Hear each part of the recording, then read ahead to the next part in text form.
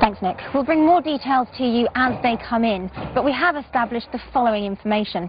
A young person has been brought in for questioning after a series of bizarre occurrences have left police baffled by what appears to have been a seance gone wrong.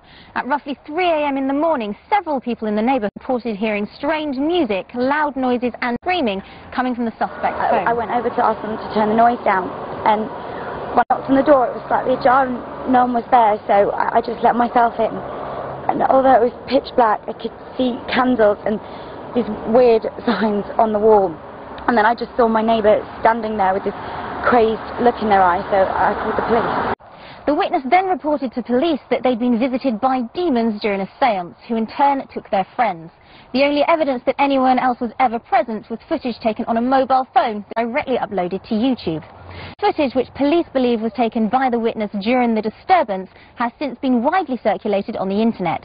We have a clip which some viewers may find disturbing.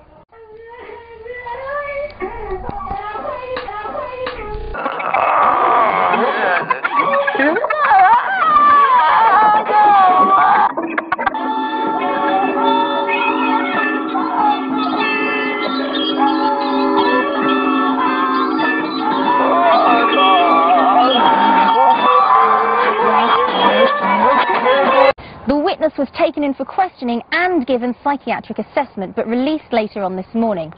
Police are baffled as to whom, if anyone, was taken, but were unable to hold the suspect as there's no evidence any crime has been committed.